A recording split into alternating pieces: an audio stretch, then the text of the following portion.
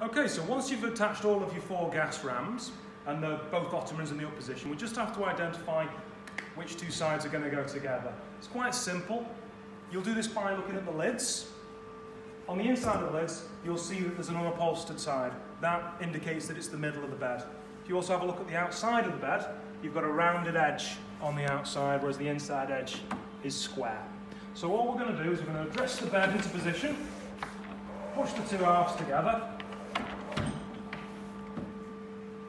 just make sure it's all nice and square, and now we've got to connect the 2 halves.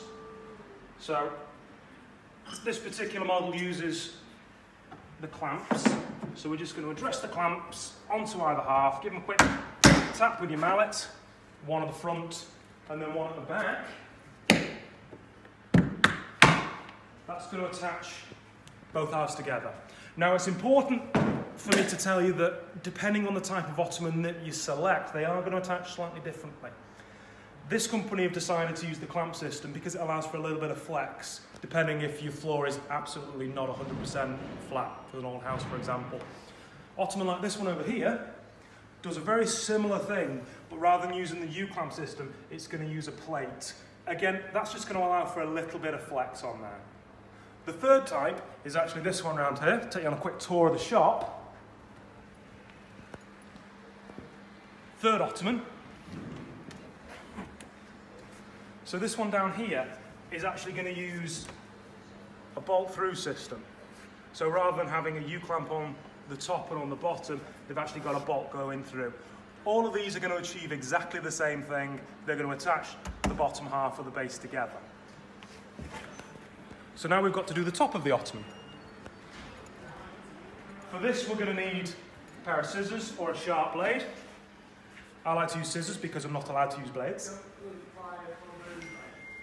You have to identify both halves of the base. One half, if you just come around here, please. You're going to see there's an upholstered piece underneath. Now here, we're going to feel for a hole. Same as we do when we're making a headboard, it's there. Show me your finger. So we're going to use... Do you want to come around this side? So I've used my scissors and I've made a hole. What this is going to do is this is going to allow for my bolt to come through this lid.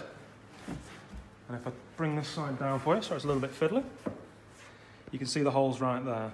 I'll pierce that hole. That's where the receiver is to take this bolt.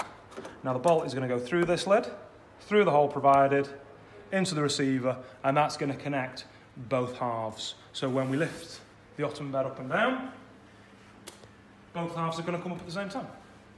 So now it's just a case of popping your bolt through, screwing him up. I'm not going to do it completely because you get the idea. And that's it. That's your ottoman put together. All that's left to do now is for you to attach your headboard. For that, see the video on how to attach headboards.